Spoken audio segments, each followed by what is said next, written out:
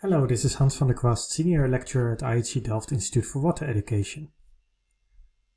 In this video I'm going to show you how you can use PCRaster within QGIS and even make tools that use the operations that you can do with PCRaster. PCRaster is great software to make our own environmental models. It comes with many building blocks that are based on map algebra that we can use to make spatial and spatial dynamic models. Here you see an overview of all the operations that are available. And wouldn't it be great to have those also available in the processing toolbox of QGIS? Well, in this video I'm going to show a way to make that possible. Each of these operations are very well documented and come with examples. And because it is in Python, we can also integrate it in QGIS. And QGIS is also now available in the conda repository, so we can use it in Anaconda as well as PCRaster, and that gives a lot of possibilities. So here you see that we can install PCRaster using conda, and that it is cross-platform. And there's a little instruction here that you can follow. It's for mini conda, which is a bit lighter. Here I show how to do it for Anaconda. You just go to anaconda.com, click Get Started, install the individual edition, and then click on Download. And then choose your operating system, and if you need 64 or 32-bit. Here we use 64-bit. After installing, you can find the Anaconda prompt where you can type these commands. And the first thing that we are going to do is to create the environment and install PCRaster. Following these instructions, we can type conda create, and then we give a name to the new environment. And I'm going to call this one QGIS PCRaster. And then from which channel it has to be downloaded, which repository, so from Conda Forge. And then I have to give the Python version, and here I'm going to use 3.7 for PCRaster, and that's also the version that the QGIS version uses that I want to install. I also install a few other libraries, so you can add more libraries here and they will install in one go, as well as create the environment. So you run it. Then we'll download all the necessary packages and start to install it, taking into account the dependencies. That's a great thing about using conda for installing libraries. Now we can go to this new environment by typing conda activate and then the name of the environment, QGIS PCRaster. And now we are in the environment. Now we are going to install QGIS in this environment. And on the GitHub page, which is also in the description of this video, you can find the command to do that. We also get it from the Conda Forge. And we can specify the specific version, and here I'm going to install the latest LTR version. It's 3.10.10. That also takes a while. I've increased the speed. It has some issues with solving the environment, but conda then tries it in another way and then it succeeds.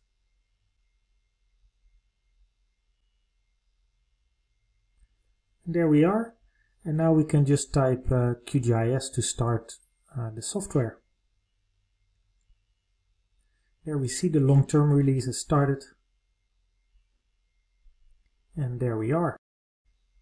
Now let's open the Python console from the plugins menu and see if we can access PCRaster. So let's see if PCRaster works. So we can type here from PCRaster import, and then it doesn't give an error, which means it imports the library. And let's read a DEM from disk, give the full path. And that also works. Now we want to see it, so I can use the Aguila tool. And there it is. So we can access PCRaster and visualize with Aguila from QGIS. And I can also use functions of PCRaster. So here I calculate the slope from the DEM, and then I can visualize it in Aguila. So basically we have now a much easier raster calculator with lots of extra tools that we can access from PCRaster. So we can also write these calculations to disk using report. Let's open it now in the map canvas instead of in Agila. So I'm going to use the path. Let's use the one from the DEM and put it in a variable. And then I use this PyQGIS function to visualize the DEM in the map canvas. So with the string DEM, it gives the name of the layer, and then iFace add raster layer loads it. And let's do the same for the slope map. I'll directly put a string in there.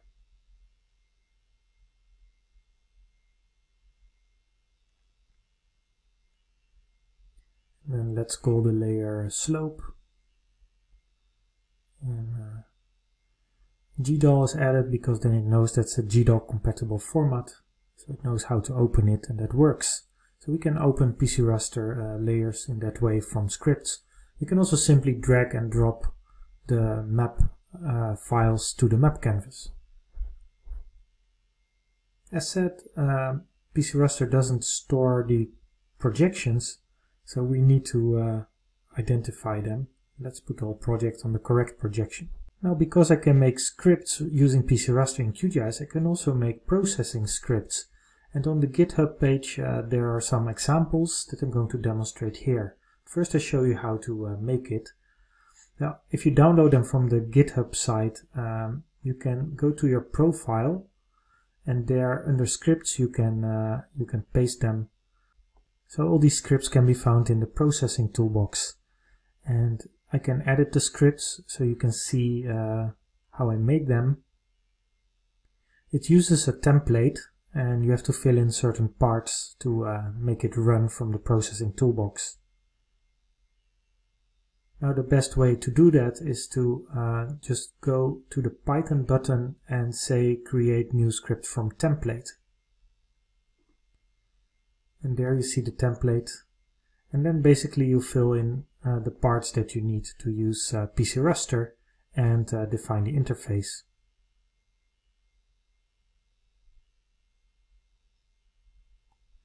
Now if you want to build these operations into QGIS, then you need to know what they need. So let's look at the catchment function. It needs the local drain direction map and points, where the points are the outlets. Local drain direction map is the flow direction. And so we can make the script. Here I show what I've put in the script. I have to, of course, import PCRaster to get access to the PCRaster tools, and some from QGIS that I need. Then you define the different inputs and outputs. You just fill it in the template. And then here also you make some changes to the template, so it points to the inputs and the outputs that you want. And then here under process algorithm is basically what you write. So input LDD defines the path that the user gives, and the outlet and the catchment also. And then we do the reading from the map of the local drain direction map using that path that the user defined. Then the outlets are read and the catchments are calculated from the outlets. And then we report it to the disk, and we open it in QGIS in a map canvas by using these lines. So have a good look at that from the repository and see how it works. And in a similar way you can implement all of these PCRaster operations.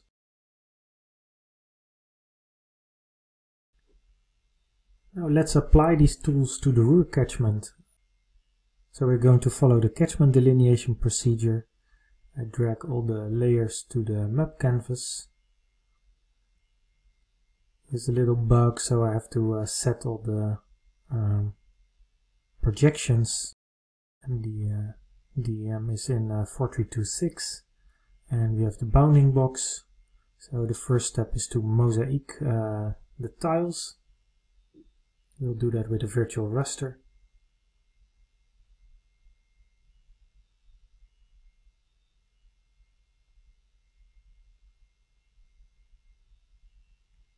So we're going to use QGIS tools and PCRaster tools together. And this is of course just from QGIS, where we can easily mosaic the tiles and remove the ones that we don't need. I set the projection, and now I'm going to export this to a new projection and click to the bounding box.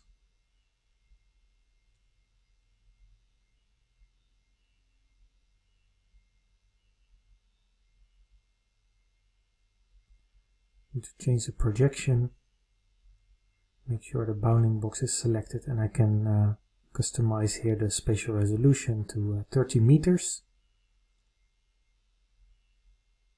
And because we reproject the no data, it can be useful to fill up the no data pixels.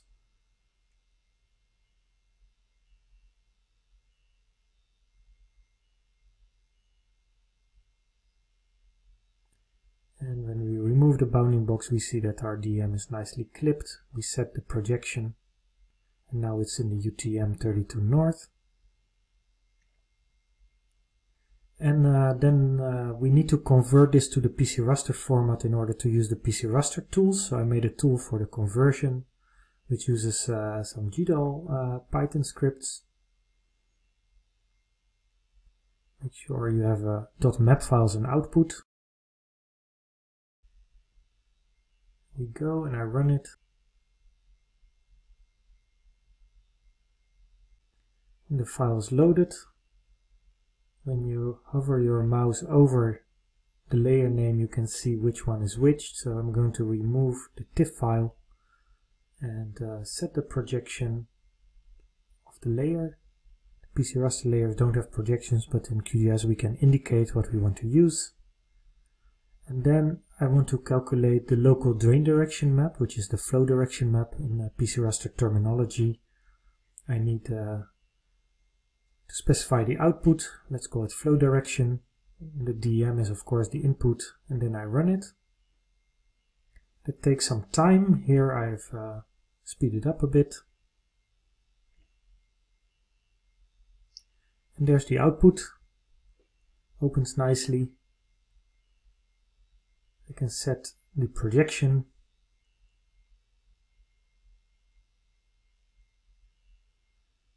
PCRaster uses the values of the numeric pad on your keyboard for the flow directions. But Agila has also a nice way of visualizing the PCRaster flow direction. And as we have seen before, we can just open the PCRaster layers with Agila using the Python console. There it is. It looks strange, but when we zoom in, we can see the flow direction of each pixel with arrows. And we can query the directions.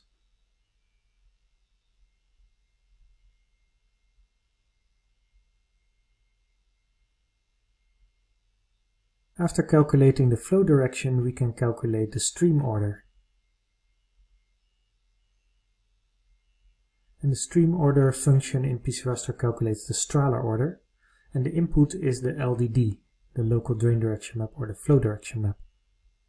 Let's call the output Strahler, and I run it. And there it is.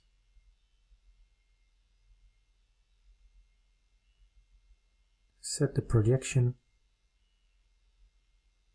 and let's style it. You can use the paletted unique values and use different shades of blue. And there we see that the darker the blue, the bigger the river. That looks great. And then in order to find the rivers, we do the Strahler threshold calibration, as you can see in other videos. And we can simply use the raster calculator on this PCRaster map. The only thing is we cannot write the output to PCRaster maps, but we can use the GeoTIFF format. Here we run it.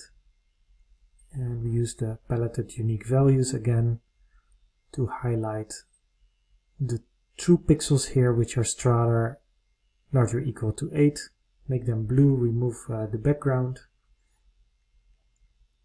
Maybe not remove it because I want to compare also with the calculation using PCRaster in a bit. So with the Strahler calculation, you're going to compare it with the background reference map to see if the rivers match. So you can try it for Strahler 7, 8, 9, etc. to see which one gives the best match. This one looks quite okay.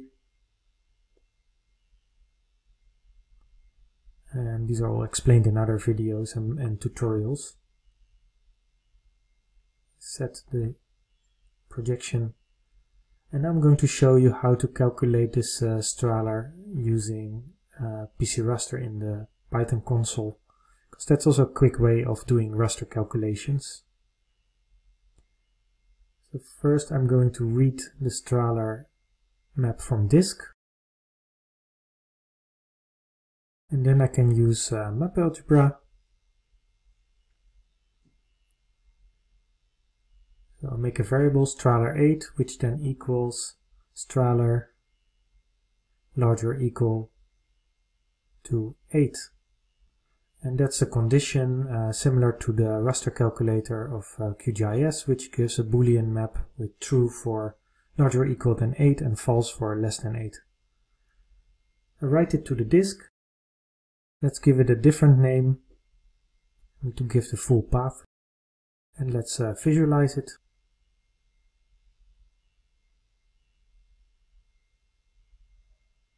With the same command that we used previously. There we are. Now we can compare both. I'm copying the style.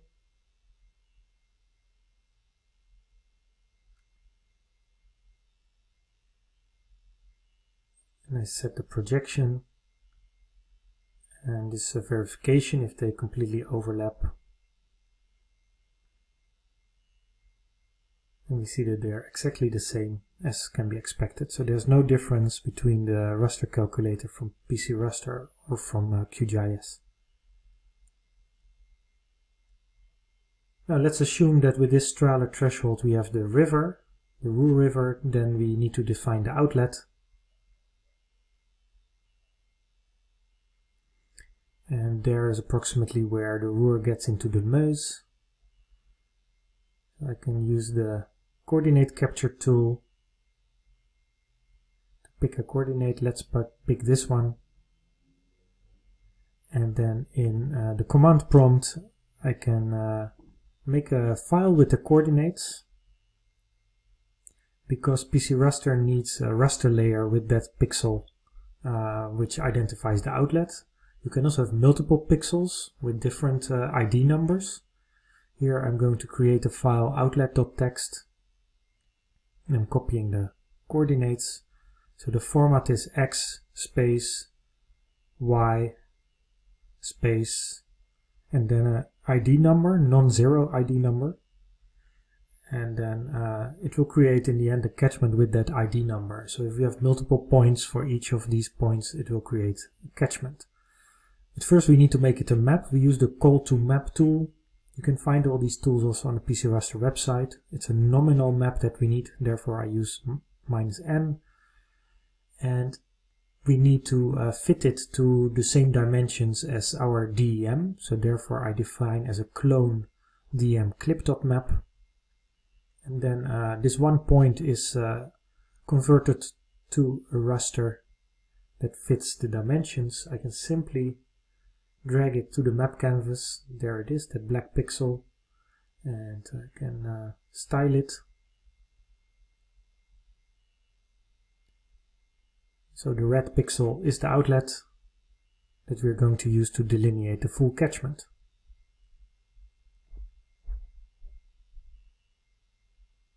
There I use calculate catchment. I see that I didn't set the projections yet.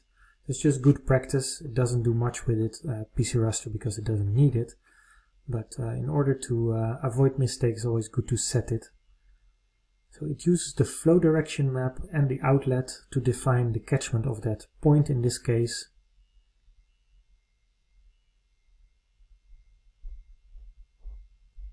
And then I run it. There it is. Let's zoom out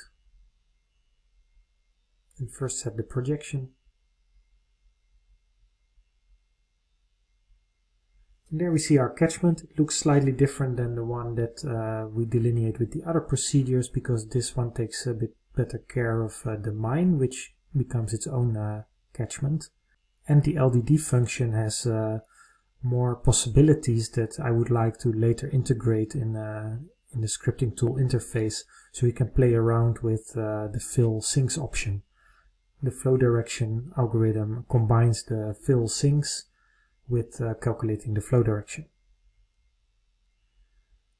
So why is this so useful to integrate PCRaster here while we also have the other QGIS tools? Well, in my opinion, it's always great to have access to many tools. There is some overlap, but there are also tools available in PCRaster that are not available in QGIS. And also the raster calculator of PCRaster is much more advanced if you want to do conditions and Boolean logic, and much easier to write. So I hope you like this, and follow me on the YouTube channel, and keep an eye on tutorials coming up on gisopencourseware.org.